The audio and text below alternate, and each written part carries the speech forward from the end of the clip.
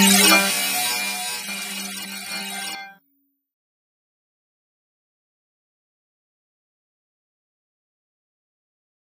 view or edit a signal flow graph, double-click on the sound. This is a simple graph showing samples from a generic source flowing directly to the output. The generic source represents samples streaming in live from the input, from the RAM of your sound computation engine, or from the disk of your host computer. To play the sound, use Control Spacebar. And in this case, you just hear my voice going straight to the output.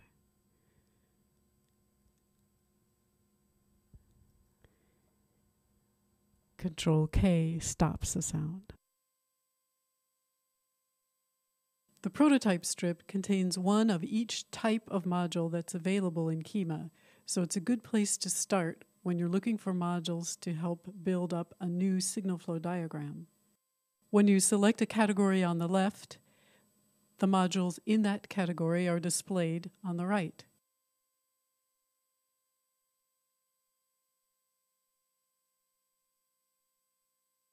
To search for a prototype, use Control B, as in befuddled or bewildered.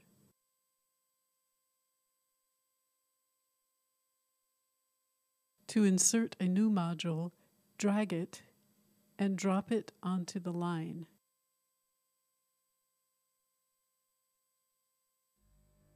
Now you hear my voice going through the harmonic resonator.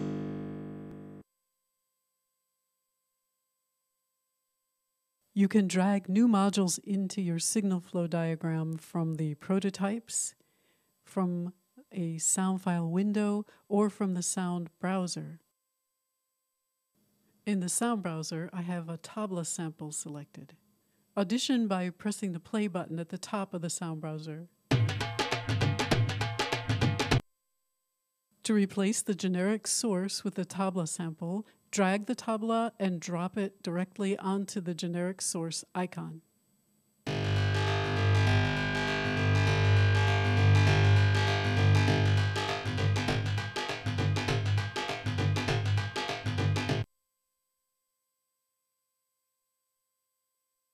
Now let's search for an FM prototype.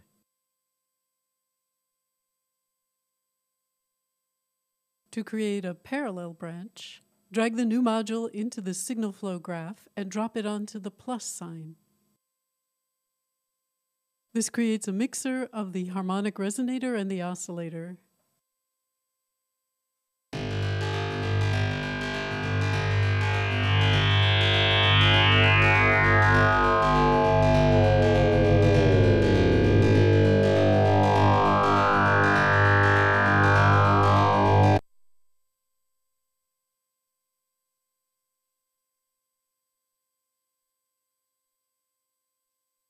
To share the same input in two places, hold down the Option key and drag the input into the Inputs field of the mixer.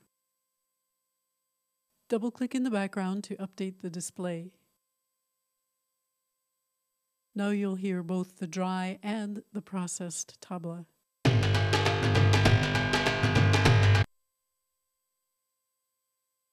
Click on the ellipsis to reveal the input, or hide it again once it's been revealed.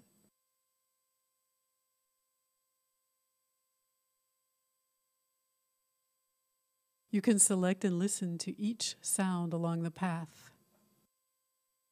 The LFO is sub-audio, so we can't hear it, but we can go to the Info menu and select Oscilloscope to look at it.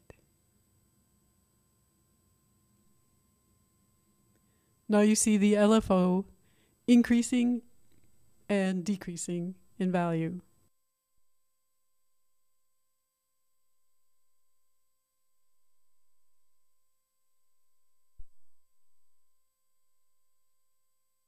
That is controlling the amplitude of this sine wave oscillator.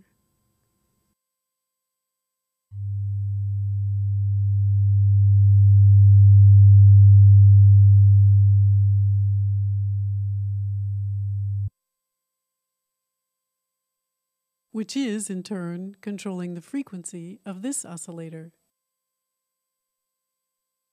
Let's look at the spectrum this time instead of the waveform.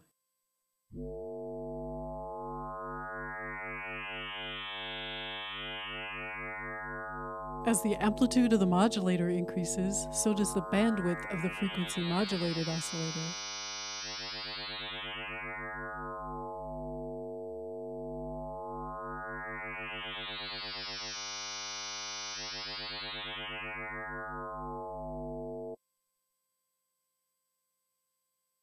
The Kyma signal flow editor is more efficient than a connect the wires type editor.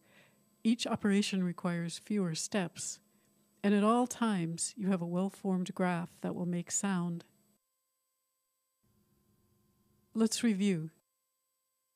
Starting from the generic source, to search for a prototype, use Ctrl-B.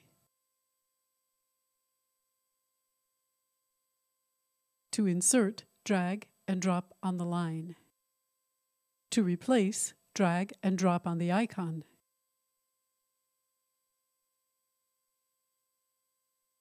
To add, drag and drop on the plus sign.